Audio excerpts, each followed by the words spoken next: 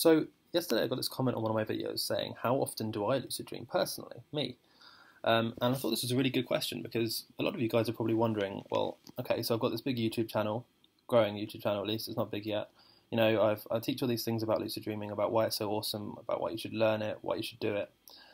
But how often am I doing it? You know, as the actual owner of the YouTube channel, as the person sending all these messages and trying to get everyone interested in it, how often do I personally lucid dream?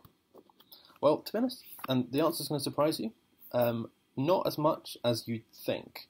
Now, what I mean by that is that I like to set up a lot of things. I like to start companies or websites or projects. I like the chase of business. Okay, I like setting up businesses. I like running online businesses and writing, blogging, and making these videos, right? So I have a lot of things that I love doing during the day. And so sometimes, I guess the short answer is life gets in the way.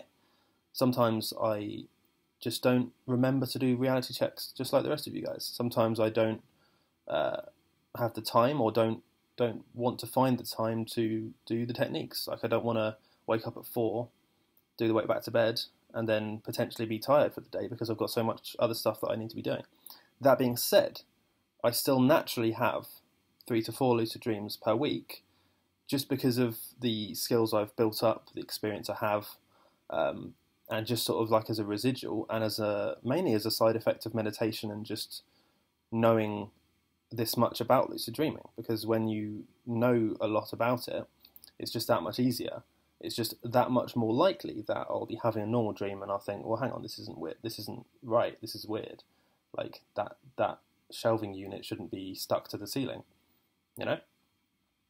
So, yeah, I mean, a lot of you are probably thinking, well, you know, you're the guy teaching this stuff. Why aren't you lucid dreaming every night? And that's a good question. Why am I not lucid dreaming every single night? Well, sometimes, you know, I don't. Sometimes you won't. It can't always happen every single night. And if it did, that might get a bit boring. You might think, well, if it's like that every night, what is there to look forward to, you know, when you do? And another thing is, there are a lot of techniques, like the way back to bed, or the finger-induced lucid dream, where it involves you interrupting your sleep. And it involves you waking up really early and then doing something like whatever it is, the visualization technique, the wild.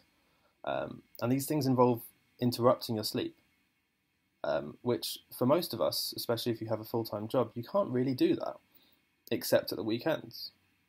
And that's kind of cool as well, because it's sort of like you work all week, you have your sleep pattern, your routine, whatever, and then at the weekend, then you can say, right, well, now I have a couple of days off, now I have some free time.